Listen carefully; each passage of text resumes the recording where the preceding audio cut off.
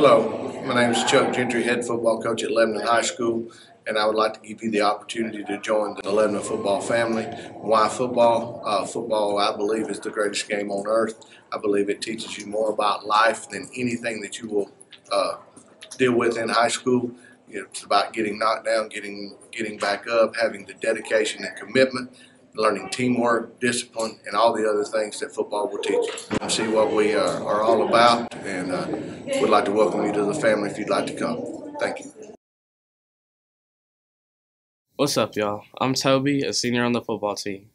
Football is one of the greatest things I've ever chosen to do because it shows you how life is at a young age.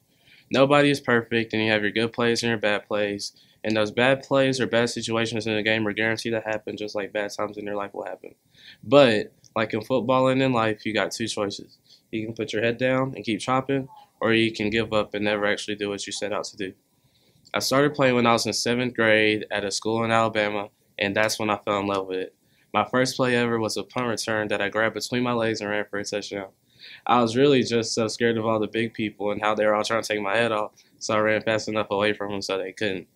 I started playing just because my friends did and I was fast, so they brought me out and wanted me to come play.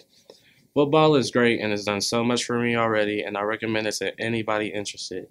You will be a part of something great, you'll have a camaraderie like no others, you'll have memories that'll stick with you for the rest of your life, and most importantly, you'll find out what kind of person you are when things get tough.